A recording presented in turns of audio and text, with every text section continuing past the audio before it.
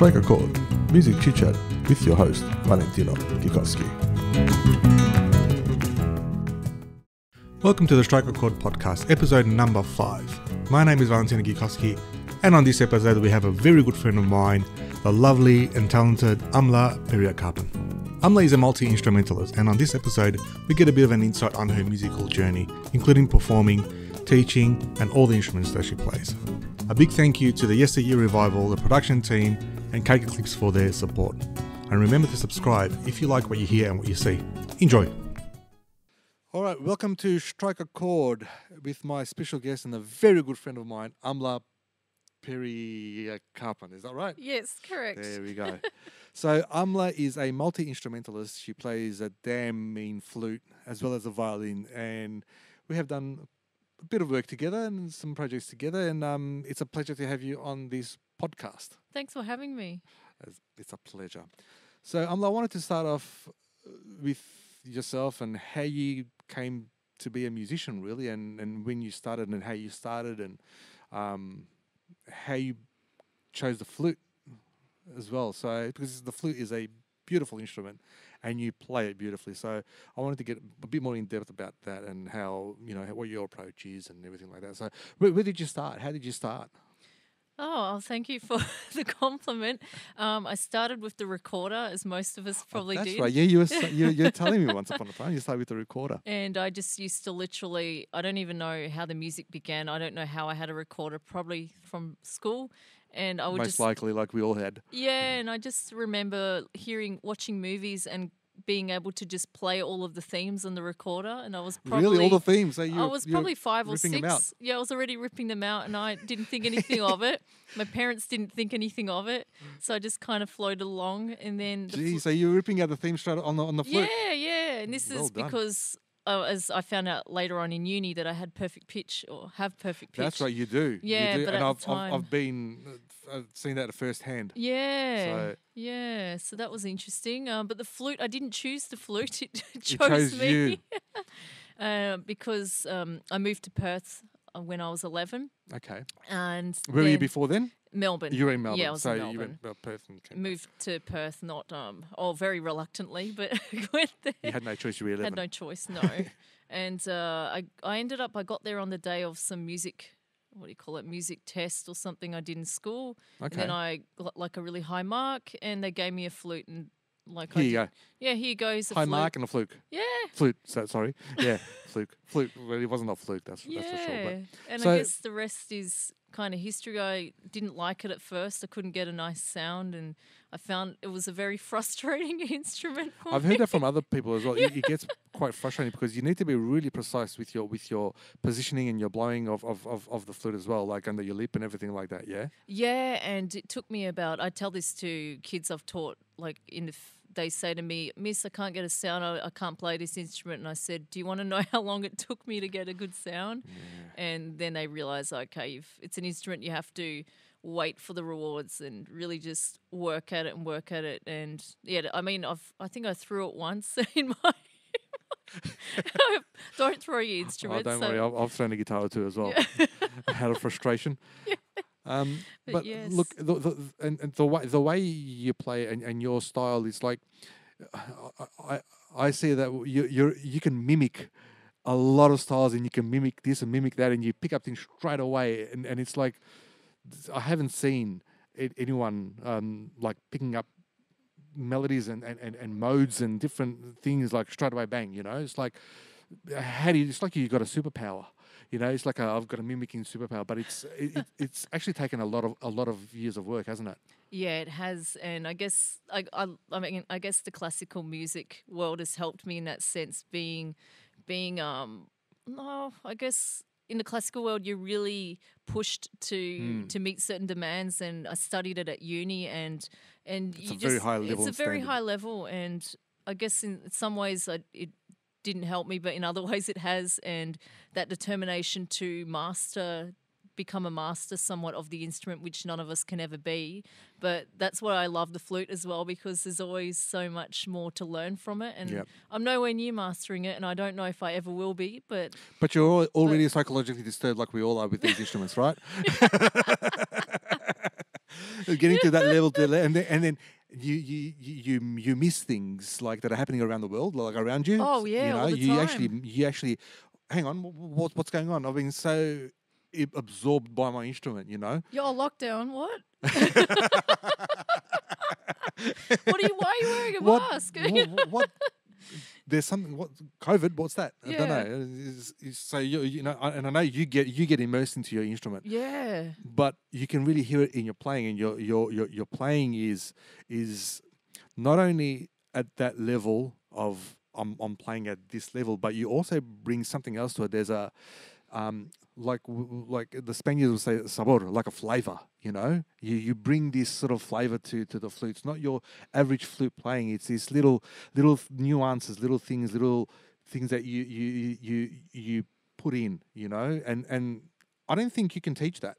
That's something that you establish along the way, or maybe you listen from you get from listening to others. Am I correct in saying that? Yeah, I think so. I don't even thank you for that, noticing that. I'm starting to notice it myself only through listening to recordings afterwards. I think I'm just so in the moment, but I have listened to a lot of different styles of music. And like you said, I've learned, a flute teacher told me, like one of my flute teachers did tell me initially, if you want to be like the best, mimic them at the start and then you'll find your own flavor. And I guess that's what I've kind of done. And That's what we all did, really. Yeah. That's what we all did. But Yeah. you actually grabbed it and you mimicked, but you also I've noted and I'm actually proof of this because we've recorded together and we've played together where I was giving you something and on the fly you think not only do you play it, but on the fly you just throw something in and you think, oh geez, that made it sound just that much better, you know. So Yeah. and for a musician to have that, it's you know, it's ideal to work with someone like that. So and it's also like it's a bit of fresh air because you give a piece of music to someone and they play it, right? But when you hear the musician not only play it but put something on top and something that you've got in your head already, but you can't relay it to the person, and they've already played it. It's like, oh geez, something's happening here. Something's right happening. So that's my experience with your playing, you know. And I think it's wonderful, you know. Oh, thank you. But your approach to, I suppose, playing different genres. Like I know you've played with DJs, you've played with Mexican bands, you've played with my band, with the Flamenco band. You've played with classically trained people, and you're always striving to play with different sorts of genres and different sorts of people. What's your approach? How do you cut off one and go into another? That's a really good question. I don't know. I think it's just through. I didn't intend to try all these different styles. I was very set in So it my comes classical. naturally, sort of thing. Well, it started off. It was kind of natural, but also not. Like I moved here and I was just planning to do classical music and no other genres. And then I ended up jamming with a guitarist and he said, hey, you want to join my band? And that's how my improv started because I never really improvised before. I just copied.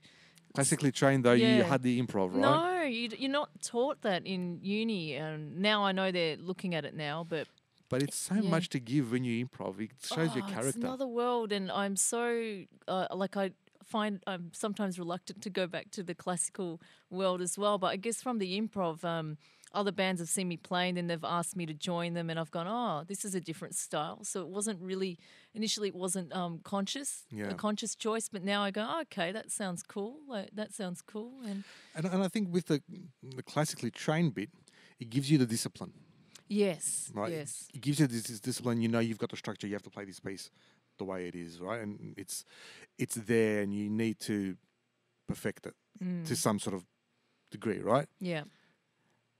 But then you're so confident with that you sometimes put it on its head, you know? And this is where the improv comes in. And this is where I suppose experience as well comes in, because it's not just about playing at home or playing, you know, in rehearsals. You've had a lot of experience playing live with different sorts of people and different get-ups and different setups and everything like that. And I think that's actually a good thing, and it broadens your playing as well, you know. Because when we were playing together and we said, "Oh, we'll do flamenco," you know, I knew that you'll be able to get it straight away. And I think it's because you've actually listened to a lot of things and you've got that sort of that familiarity. You know that it's supposed to sound like this somehow. Yeah. You know? Yeah. And I think it's like in all of our vaults in our heads, we've heard something somewhere and you think, oh yeah, this sort of goes with that. And that's part of the improv, you know? It is, yeah, we do. We kind of hear something and go, oh, yeah, I could, or you record it even, and then Yeah. you just take it home That's right. and extend, or I guess expand on that idea, or, yeah. And that's your discovery point, you know, where you're discovering this, and this fits, this doesn't fit, and everything. But on top of you playing flute, you also play other different instruments as well, right? So you play violin Yes. as well, which you Yeah. just picked up. It was Yeah. after the flute, right? Yeah, well, the violin was when I started playing it when I was 25, I think. And that's odd because a lot of violin players, they start really early. Yeah, when they're 4. Yeah. Yeah. And So- I need to catch myself. I try, and whenever I play violin, I'm getting better at it. When people say, oh, that's amazing, I always want to say, oh, but I haven't been playing. And then I have to stop myself and go, okay, Yeah. just take it. Just take it. It just goes to show that there's no rule about anything, No. you know? Get a piece of music and you play it, and all of a sudden you're playing that piece of music. It doesn't have to be that you're familiar with this piece of music or you're familiar with this instrument with years, you know? And that's very interesting because you picked it up at 24, you said, right? You're 24 or 25, one of those. And you start yeah. and now you're gigging, right? Yeah, and it wasn't intended. Again, I was intending to just stick to being a classical violinist and maybe playing an orchestra because there's so many of them. Surely I'd be able to play. And then I tried it and I went, I don't really. It's a bit pretentious. The musical theatre orchestra, yes, they're quite fun, but I don't know, something about the classical orchestras. I'm more of a appreciator. I'll go and watch the concerts, but I don't really think I'll ever want to play in one again. But it's a preference thing, and I'm also, I just started. How did I even start playing violin? Yeah, the band I was in, the same band with the improv, they saw I was playing violin. They said, play the violin. I was You terrible. just play the violin. I played. I was really bad. I look at the recordings and go, "Wow, that's really bad." But I'm glad I went through that process in order to get where I am now, playing mariachi music. Well, Yeah, look, it can never do you bad, right? Learning another no, instrument. that's true. If anything, it'll broaden your views and your vision and your soundscape, right? I probably Of should things. have gigged that early on, though. Probably should have spent another year or two at home. I don't know. I think you're on the ball because you know what, going out there and gigging, it'll probably kick your ass a little bit. Yeah, But yeah. you're actually gigging and so it gives you a bit more motivation to practice more at home. Yeah, well, yeah, that's true. That's true. But not only that, you picked up the clarinet as well, and you out Yeah. of necessity, I think out of you know you For had the to. project yeah. So you had to teach clarinet. I had to teach clarinet and saxophone. That's right. And I ended up doing alto saxophone as a second instrument at uni, like for a unit. And that was only a few years ago. yeah, it was a few years ago. And what was really cool was the lecturer at the end said to me, "Oh, have you considered continuing on? You could be a doubler in an orchestra." And I said, "No." That was a quick no. It was a quick no. Straight down. Straight down. Nah. I mean, if she gave me one, I'd play it for fun, but I wouldn't go down an orchestra path or anything. I really like the way you approach things and you have fun with them. You have fun with these Yeah. instruments. You're not just playing them. You're having fun with them because I think you've got a lot of interest in it. I love it. You love the instrument, so you pick up and this sounds good. This is cool. Well, I played Thanks. bassoon the other day. I'm doing Oh, a did ya? gig. I'm doing a gig on. I can't remember if it's Friday or Bassoon. Saturday for bassoonists. We had a rehearsal earlier, and it's such a Well beautiful done. instrument. But I want to learn. Just so many instruments I want to learn. And there's so Look, little time. Good on you. I mean, you pick up it and you pick them up quite quick, and you can just play them. A lot of musicians will kill to have that superpower, but good on you because it takes a lot of effort as well, you know, and it's an investment of time and effort and everything And money. like that. And money. I mean, I don't think I'll go to a bassoon, but the idea was They're nice. quite expensive. Yeah. Like I know even some of the violins and some of the flutes. Yeah, like some you were of the saying flute. about a bass flute. that you? Yeah, I wanted. Oh well, I would love an alto and a bass flute, but I think cheapest maybe 4,000 for an alto. And how many gigs do you have to do for that? How many? Oh yeah, exactly. But look, I really want to know about your approach to arranging, because you also can arrange, right? You can also sit down and arrange against this, put this here, put that there. So what's your approach to arranging, especially because you're in a few different bands, and how do you sit down and arrange your instrument, for example? Well, to be honest, I used to do a lot more physical arranging with what do you call it, with note taking and writing out the parts. In my 20s, I haven't done it for about 10 years. So it's now you just press record on your phone and that's it. When I go to, if a band asks me to play, they either have the charts there for me and then they just say improvise, or I think they just know I can. I think, like you said, I think people just know I can improvise and they just give me the freedom to do whatever I want. So it's a case of, I'm not reading the key of D, just do something. Yeah. Or they don't even, they just don't tell me because they know that I know. Yeah. So I just play. And look, that is good up to a certain point, and you know you got your creative freedom as well. But sometimes, for me, sometimes it gets a bit much. Yeah. If someone says to you, "Look, I've got this. These are the things. I'll do something," and then you do something, and then it's not this, it's not that. I think it's important when you're telling someone like yourself to give them just a bit of what you think, what your ideas are. This is why I love working with you and performing and playing with you, because you give me the ideas and you give me more guidelines. It's not as loose. There's a structure there. Yeah. The last gig I did, it was very loose, and I didn't know if what I did was what he wanted in the end. Yeah, and this is the thing, and some musicians probably won't tell you if they liked it or not because of fear of offense or this or that, or maybe they don't know themselves.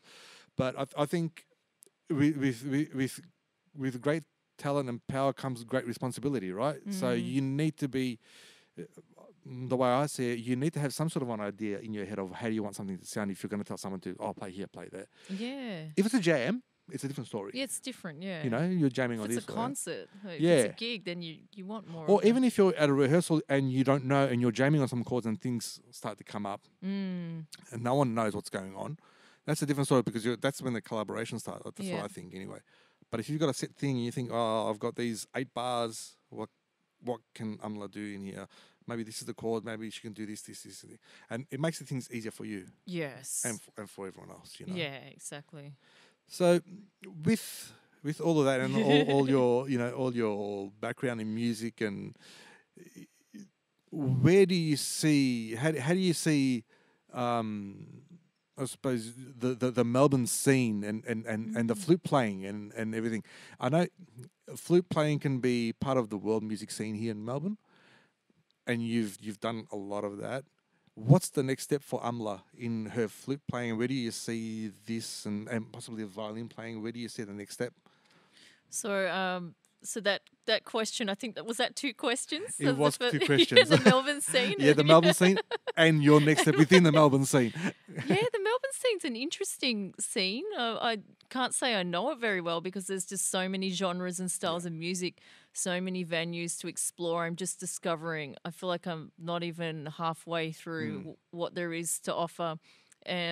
But what was really cool, what I've noticed is there's this group, I think they're called Awkward Science, I'm not 100% sure. Okay. They bring in different jazz musicians and other kinds of musicians, and they bring them in for a concert, and it's all improvised, so they don't actually know what they're going to do. Cool. I saw them once, and it was so mesmerizing, and there's a leader, and he has like a whiteboard, or blackboard, and he writes down chords he'd like them to play, and then he'll just get them to vamp it. I think you would really enjoy it. I think you should go and have a watch and have a. Well, I think you could be a part of it, because they just find different musos to join in, and literally he just gets them to vamp, and he'll point at the chords. He'll write in new chords, and then he'll point while they're vamping. Yeah, while they're vamping, and then they just move check this to out.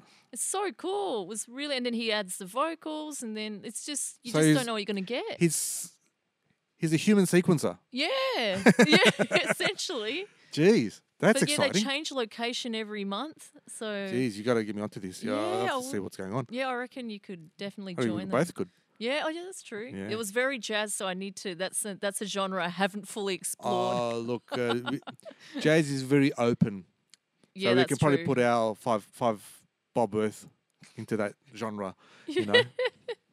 But that's Yes, I've noticed there's a lot out there. The Melbourne music scene, yeah, I really don't know enough about it. I mean, I think I need to explore it more. I noticed that there are. I noticed I've been hanging with particular. Like starting to see the same same people at people, the same same musos. venues. So I'm ready to find new venues, and Yeah. I'm exploring new styles with my own solo stuff as And that's well. the best thing you can do. Go out there and explore, see what's going on with what's happening, what they're doing. And I've seen that different parts of Melbourne have their local sort of like musos. Yes. Like your northern part of Melbourne have your musos, and then you got your eastern part. They've got different set of musos there. Your south part is different. Your west have got different sort of local venues and local musos, and it's all different. Like there are different style of musicians, and you get your like more rock towards your southeastern sort of Yes, style, and then definitely. you got your more world around the northwestern. You know, and I think going to seeing all this costs money because you know you have to drive and everything like that. But it's a good thing to do. You know, Yeah, I agree. Definitely, there's just so much out there. Like you said, it costs money as well. So it does. you It gotta does. pick your bands right now. I'm kidding.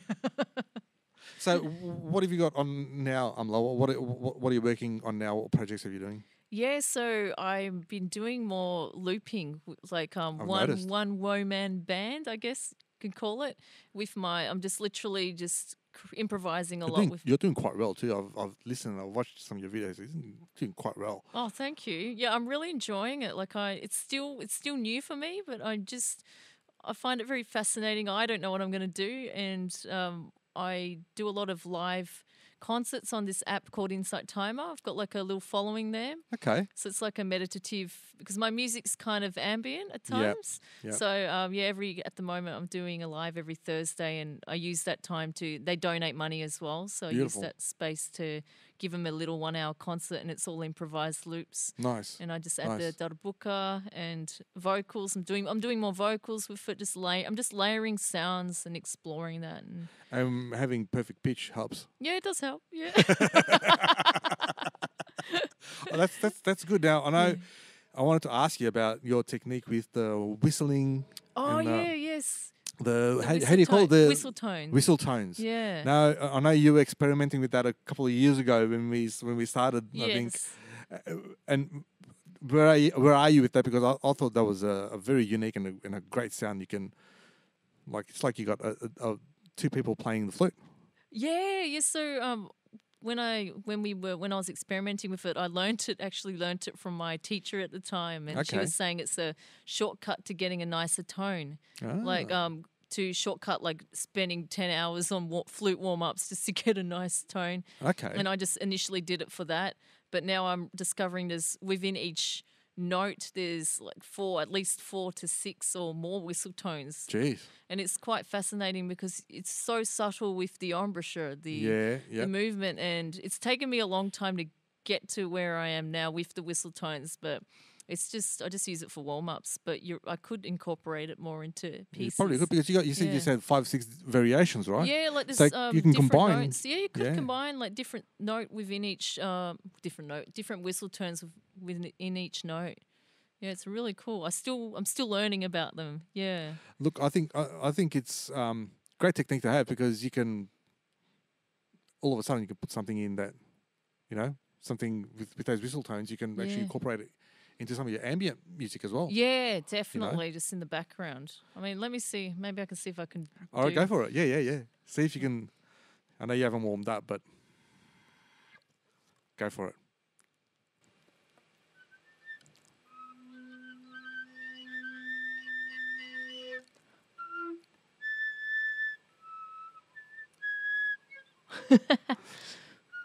It's a bit cold here, so. There were 3 on one note there. I didn't get all the way up, but that was. But that's a technique, right? That's a technique, yeah. Awesome. So, in between, I suppose, playing with with the flute and violin and possibly anything else, do you find that you get more work? Lately, Like- yes. I mean, in the past, it's been. I guess now I'm getting more work because I'm promoting myself a bit more. I didn't really. This is the thing I'm noticing. If you want to be a musician these days, Yeah, you got to promote yourself. You have, and I say that reluctantly because. look, I'm in the same boat. I never like promoting myself, and it's like blowing your own whistle. But yeah. you got to do it, right? You got to do it. And That's then the you only got the reason social why. media part of it. It Yeah. just gives me anxiety. It's another discussion to have. But Yeah. I suppose playing with different instruments, does it help getting different sort of gigs and more gigs with other bands and other things, or is it just purely I'm going to be playing flute, and if I think I'll play the violin, and I'll play the violin, or do you get calls for, all right, I need you to play a flute on this gig, I need to play a violin on this gig. Do you get that? Yeah, I get both. Mainly, I get calls for specific instruments. Mainly violin these days. Okay. Yeah, although the flute's creeping back in slowly because I think you should. Yeah, Don't get me wrong. The violin is a great instrument too, but the flute. Yeah, I really want to do more with the flute. Yeah. It really goes with the guitar. Yeah, it really does. Yeah. Especially with flamenco. With flamenco, it's been Paco Lucia brought it in with Jorge Pardo years and years ago. And a lot of people were against it at that time, but he was the pioneer. Yeah, he was the pioneer, and they made some great albums. It did fit what he was doing. Yeah. And now I think those recordings are ahead of their time as well, because he was the pioneer. No one did it, and all the so-called purists said, "Oh, what's this? To bring in the bass, the flute. What are they going to bring in next? The cajon." And so they did. And a good thing at that. Yeah, that's right. They did. So, but look, I mean, I've had the pleasure of playing with you, and I know you're a person who likes to do their homework.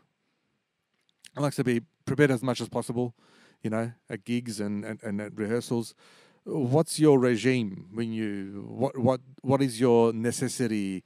What do you want to have when you're getting ready for a gig or getting ready for a new band or a new, what is your go-to? What do you need to have? I need to have I like to listen to the recordings. That's the number one thing for me because, as you know, we're adulting in life and sometimes we don't have time to physically practice the instrument. Yep. So for me, number one is recordings. That's how I learn a lot of mariachi songs. Yep. Alejandro doesn't know this, but I do.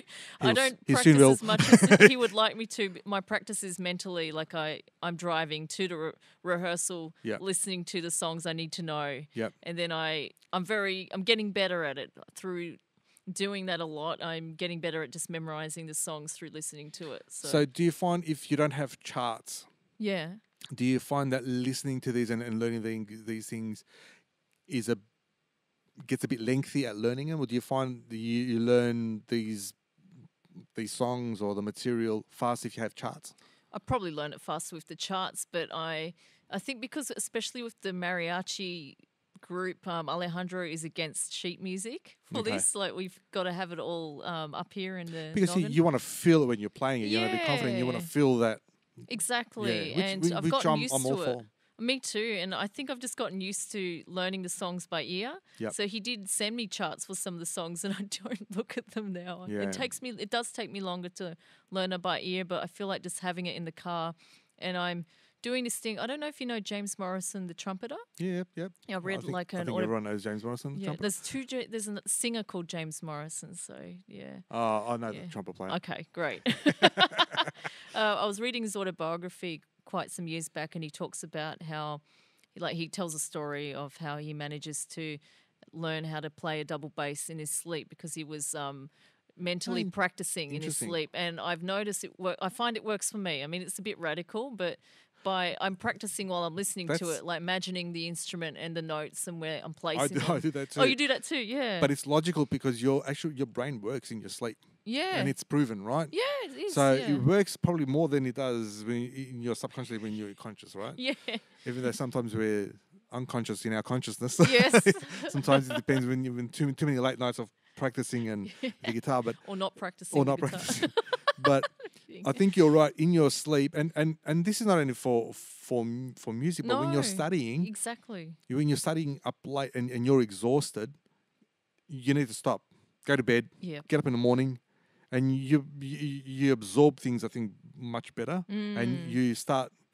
It's a bit more clear, and I think I find that even with meditating, if I go and Yes. meditate, I'm a bit more focused afterwards. So Yeah. I'll probably be recording. I'll be recording for 2-3 hours, and nothing's happening, and it's like frustration. I'll go meditate for a bit, and I'll come back. Oh, okay. Oh yeah, that was shit. That was shit. That was shit. Record the whole thing again. Yeah. You know. Yeah. So, but it does bring things in perspective. You're right. Yeah, and it's a quicker. I just find in today's day and age, I used to practice 4 hours a day in uni. Now I'm lucky if I Yeah. get 5 Reality, minutes right? sometimes. You That's know? the reality of Yeah, it. it's the reality. So it's another way to practice, and it's training the muscle, like you said. Yeah, because then you got these other things like life as well that interrupts your music. What life? Yeah, Oh, yeah. life. Yeah, because us musicians, we sometimes we exclude ourselves from that part because we're too Yes. much immersed into our. Yeah, we're a bit know? introverted in that sense. Yeah, and then life happens, and you think, oh, I got to deal with that now. So I can't rehearse for 8.5 hours a day. Yeah.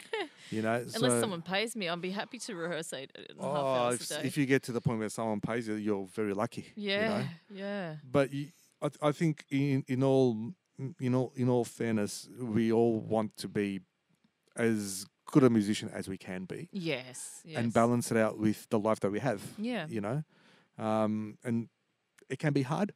It can be hard, Yeah. especially if you have a family and mortgage and everything and all of that.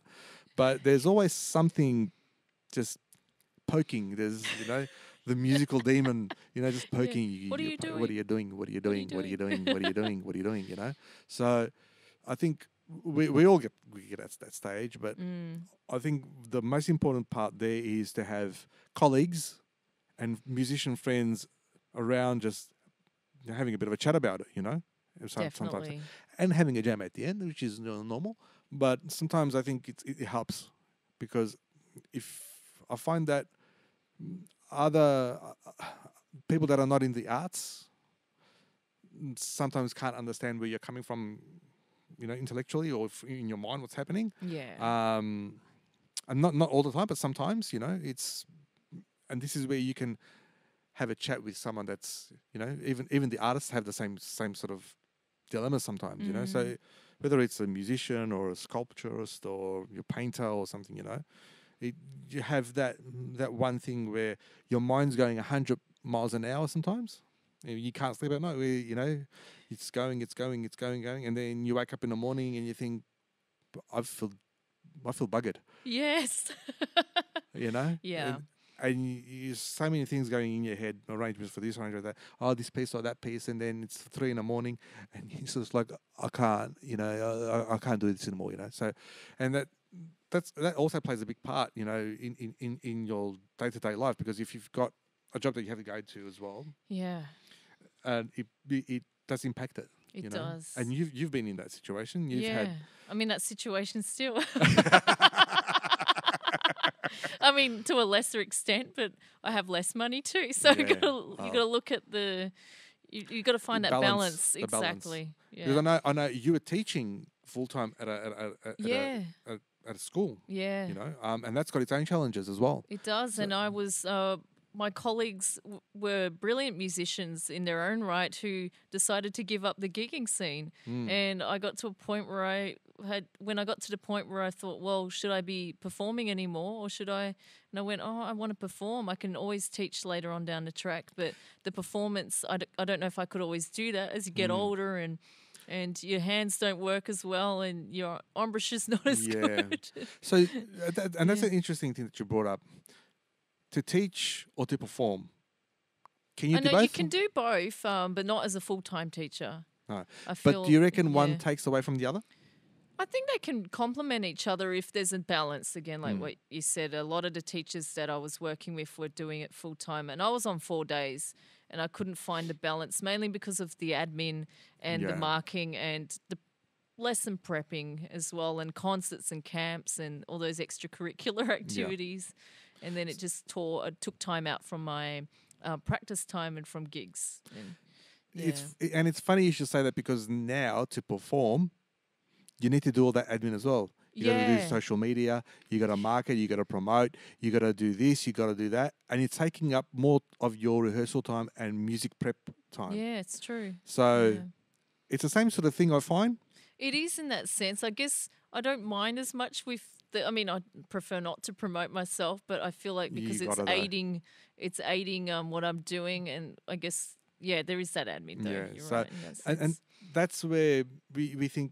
Well, maybe years and years ago, we thought as a performer, wherever we play, they're going to promote. Yeah. It doesn't work like that anymore. Unless you're like, I don't know. Like a big name. Yeah, big name who you pay someone else to do all that stuff. Yeah, so, and that's that ain't going to happen all the time, right? No. But again, that's your balance, and it's challenging to do both, whether you're a teacher or you're a performer. Yeah. It's got its own challenges, Yeah. and I think what the good thing is that you learn. You learn, yeah. You overcome some challenges and you learn. You take your learnings from that, whether you're performing or you're teaching. Because I used to teach like private lessons. I found that it was absorbing a lot of energy. Yeah, it does. You have to bring that energy for each student as well to create the excitement and enthusiasm. And that's right. And I loved it. I loved teaching. I just needed to take a break as well, because like you said, you're using up a lot of energy. You are, and the psychological part of it as well. Yeah. It's you're always exposed to the students. You're always giving, and teaching is just in general is this challenge, right? Yeah. And then when you get students that need more attention, you need to concentrate on them a bit more, but but you also need to feed the students that are doing quite well as well. Yeah, it's being able to cater to all of their needs at the same time. And that's challenging. And you did that for a couple of years? One school was there 6 years, but I guess I've been teaching for 12 years. Jeez, that's a lot. It's a lot of teaching, yeah. It's a lot of teaching. Gets long service leave. Yeah, but I didn't stay at one school. So you got to be at the school 7 years, and I left at 6 years. Oh, geez, you just I missed couldn't it. wait. You couldn't wait. But look, from a performance perspective, I think, you're treading new ground as well with the projects that you're doing. Yeah, I am.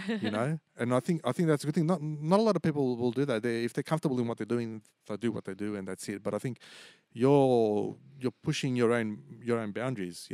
How are you finding that? Do you find that it's something that is there's some gratification there, or is there something that it's giving back to you, or satisfaction, or how are you finding that? I'm finding it really interesting. I'm noticing that some people, like some of my musician friends, are questioning me about my new project in particular with the electronic music. Yeah, they're questioning whether it's just whether it's taste. Like there's these interesting. Okay. Not everyone, just a few particular people, and then. But it's good to have that as well. It's good to have that as well, because then I'm obviously, like you said, I'm pushing the boundaries, and I'm actually quite enjoying this project. It's different. I'm not playing as much, and that's what I've been finding challenging. I've got to allow because there's 3 of us in this project, and there's a lot of music. The music's already filled with a lot of different parts, so I need to allow for more space and to be okay with just I guess it's a good challenge for me in a sense, because I've got to listen to the music and look for areas where I can add.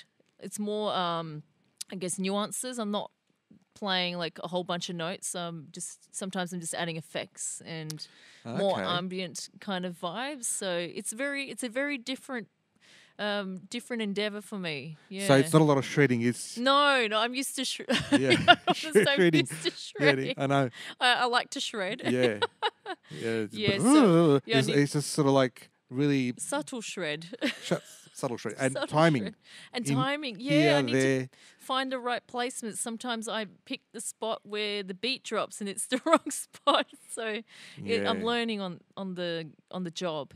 A lot of it's live. So it's quite rewarding. It is. I'm actually learning and growing, and it's a completely different style for me. And it's been challenging, but I'm realizing, wow, this is actually good for me. I'm learning that I don't need to shred all the time as well. And look, and shredding is good, but not all the time. Not all the time, no. I used to do it, and now sometimes I get fed up of me hearing and listening to myself, and this is why I like playing with bands and playing with people, because I get to listen to them. Yeah, that's true. And I know with the flute you can't accompany as much. That's why I guess I got into the habit of shredding. Yeah, but it is a solo instrument, Yeah. right? But there are some things where you can accompany and you can blend in, right? Exactly. Yeah. And that's only, it's up to the musician themselves and up to, you know, how you're approaching how you're seeing things. So, Yeah. but I think that's a quite a good challenge. It is, and being able to take the feedback as well. Feedback's always challenging, right? Exactly. I mean, I'm open. I'm definitely open to receiving more feedback. I find sometimes people are too polite, and I want to know the truth. I want to know if something's not working. And sometimes, and it's not out of how people are just like that. They don't want to offend. They don't want conflict. They don't know much about the person that they're talking to, which is fair enough. You know, you don't want to go in there. You don't know this person. You want to tell them they're crap, you know, in a good way. But I think the people that are close to you that know you, and if I want them to tell me. Yeah, exactly. And that's the criticism that you want, and you want that criticism coming from people who know about the criticism. Yes. Not someone just out of the blue. Oh nah, you know. Oh, that's crap. Why? I don't know. It's just crap. You know. You don't want that sort of feedback, right? But no, it's not helpful. No, it's not helpful. Feedback is good when they tell you this is the feedback. But not only that, but they tell you how you can go about making it better. Yes, you know, I love that kind of feedback. Yeah. So maybe this didn't sound good. Maybe if you try this at that place or that, you know, that's the constructive criticism that you want. Yes. That's the thing that you work on. You think, oh, okay, maybe it works, you know. But if they say, nah, that didn't sound good, and walk off, I think that's the worst thing you can do to a musician or to an artist. Yeah, and then you're like, what didn't sound good and why? Like, at least... Yeah, you know, it's like, you know, you probably get that from a kid that doesn't, you know, but from someone who, you know, he's probably in that industry or is a musician or even part of the public, you know, part of the normal public. I've had people come up with, look, it sounded good, but maybe the guitar sounded bit weak here or that, and I've had it coming up to me, and I actually I'm on board with that because I'm playing for them. Yeah, you know, and I don't mind that at all. No, like at least they're being truthful. Exactly, and I say that, look, I'm not a musician, but I did hear a bit of this, and that's actually I take that on board because you're listening to it. I'm playing it, but you're listening to it. Yeah, you know, so and that's what you want to hear as well. You know, and feedback can be a double-edged sword sometimes. You know, it can be. Yeah, I guess I learnt how to. I mean, it took me a while in uni and the classical world. They'll definitely give you feedback, a lot of constructive criticism, and I think every day is a feedback, isn't it? Every day you get feedback. Yeah, like every day, daily, every single day. Yeah, what you're not doing right. Yeah. That's a bit of an overdoing it, but you got to find again balance. Yeah. Well, Amla, thank you very much. We'll wrap it up there. Thank you so much for being on the Strike a Chord podcast.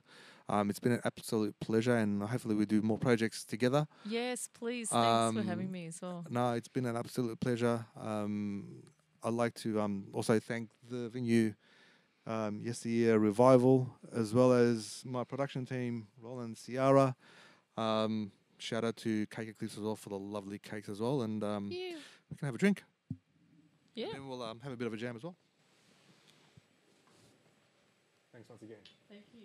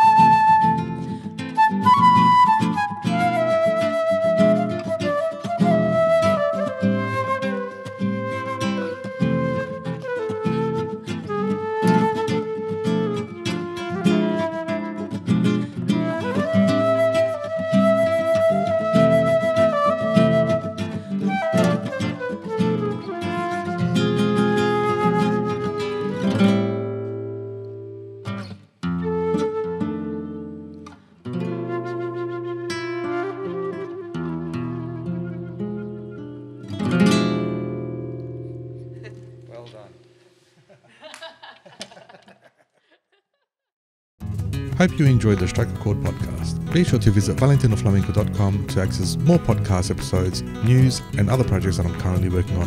Thanks for listening and watching.